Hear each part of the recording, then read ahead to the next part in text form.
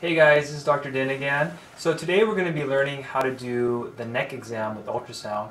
So a lot of times when you examine the patient's neck, you can examine their thyroid area and palpate, but it's also nice to be able to see what you're actually feeling at the end of the day. So what we're going to do here is we're going to use the linear probe. So you guys are used to this already, and I'm going to take a decent amount of gel, just put it on the probe. Here. And the structures that we're going to identify on this exam are, one is going to be the thyroid. That's going to be really easy to see. The other thing is you can actually see the trachea as well as the cricoid cartilage, the thyroid cartilage. Okay, and then we're going to kind of recap what we saw before, the carotid artery as well as the internal jugular vein. Okay, so here's our model over here. We're going to focus on his neck. Okay, and once again, this indicator right here is going to be towards the patient's right side. Indicator towards the right. Okay? And I'm going to go right in the middle of his neck where you think his thyroid would be. I'm going to place the probe there. And when you look on the ultrasound screen, you see right in the middle is the trachea, and flanking the trachea is the thyroid. Okay? And the thyroid has a grayish appearance, and the trachea looks like a circle because that's the shape of the trachea.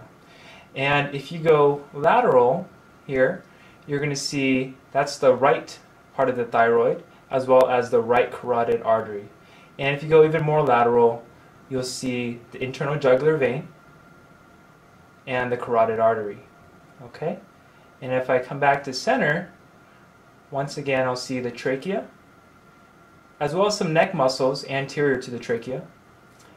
And if I go the other direction, I'll see the left portion of the thyroid as well as the carotid artery, the left carotid artery, and the left internal jugular vein over there. Okay?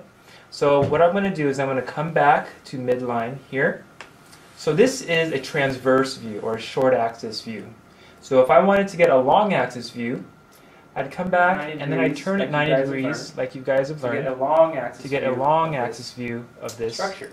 So here you have the trachea, and I'm just going to decrease the depth so you can see the structures I'm trying to point out. The topmost structure is the cricoid membrane. And as you come down, you see the tracheal rings. Those hypoechoic structures are tracheal rings. Okay? And there is the cricoid membrane. And if I go even more superior, you can see a little bit of the thyroid cartilage as well as the cricothyroid membrane.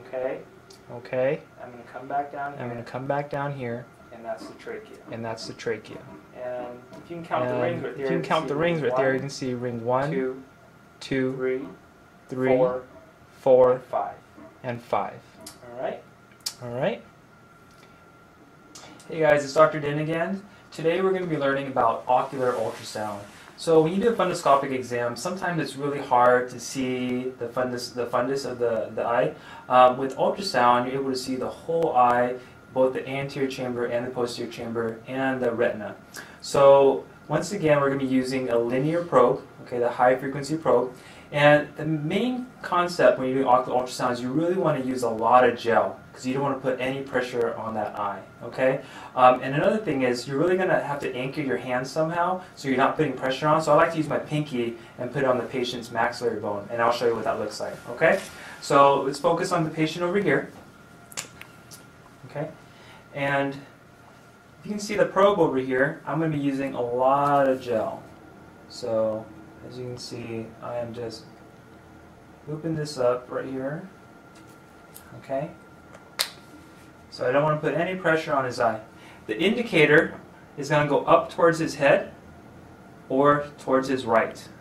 Alright? And we're going to do two views. We're going to do one a sagittal view and another transverse view. Okay? So you want the patient also in a semi-recumbent position because if they're sitting straight up, the gel is actually going to fall down. So you want them kind of laying back at around 45 degrees. Okay? So I'm going to have a lot of gel, and I'm going to have to ask the patient to close their eye, and I'm going to put the gel right on top of the eye, like this. And as you can see, I'm not putting any pressure on the eye. Okay? And this is a sagittal view of the eye. So what you can see on the ultrasound image is you can see an anterior chamber, a posterior chamber, the lens, as well as the iris and the retina. Okay? And what I'm doing here is I'm just fanning back and forth to make sure I see the whole portion of the eye. Okay? Alright, so I'm just fanning back and forth. Right. And after I've seen that, I turn to a transverse view. I'm just turning that 90 degrees counterclockwise. Now the indicator is towards his right. And once again, I'm looking for the same structures. The anterior chamber. Let's see if I get a better view. Sorry about that. Okay, so you see the anterior chamber, the lens, the retina, the iris, as well as the posterior chamber. And if you really point your probe medially, okay, you can actually see the optic nerve, which is right there. It's a hypoechoic or dark structure at the base of the eye. Alright. Another thing you can do is you can look for extraocular movements. So I'm going to have the patient look to the left. Now look to the right. Okay. One more time, look to the left. Now look to the right. Alright. So those are the basics of how to do an ocular exam. And it's a good adjunct to your fundoscopic exam. Alright.